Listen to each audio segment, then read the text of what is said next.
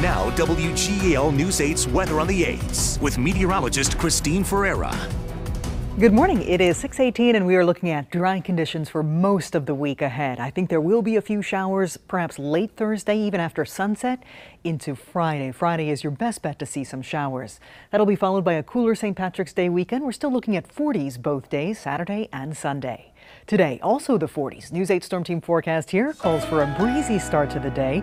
Sunny though, 38 in the morning, 46 this afternoon, and then this evening winds diminish. Still sunny, looking good all the way through tonight. So high pressure moves overhead tonight. That will help to ease the wind. It's going to be a cold one though, 24 to 28 degrees overnight. Tomorrow we're looking for 48 to 52 for our temperature range. Starting the day with sunshine. Second half of the day will feature more cloud cover, but we do stay dry tomorrow. Here's a live look in Hershey. 36 degrees with a west-northwesterly wind at 15.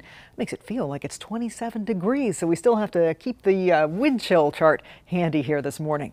Currently in Lebanon, 34 degrees, 36 in Carlisle, 32 for York, and 35 in Chambersburg. Sustained winds, they're up to 15 miles per hour in some spots, and I do expect 10 to 15 mile per hour sustained winds, as you see here on the predictor, through the afternoon, through early evening, but after that, winds really drop off quickly, and tomorrow, winds should be light.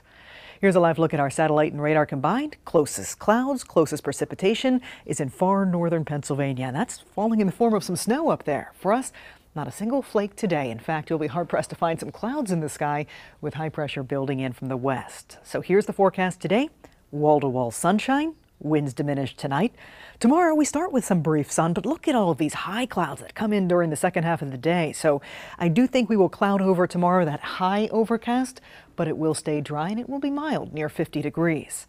Thursday, if we get some breaks of sun like the predictor showing here and showers hold off, we could very well get close to 60 degrees. So we might have to fine-tune that forecast depending on cloud cover on Thursday. We'll keep you posted. Friday we should make 60 with a chance for some showers in the morning or afternoon. Cold front comes through and knocks us back down to the 40s for the upcoming St. Patrick's Day weekend. So I do think Saturday will be breezy behind that front. Sunday still a little brisk, but mostly sunny for St. Patrick's Day and a high of 44. Looking good there for the weekend.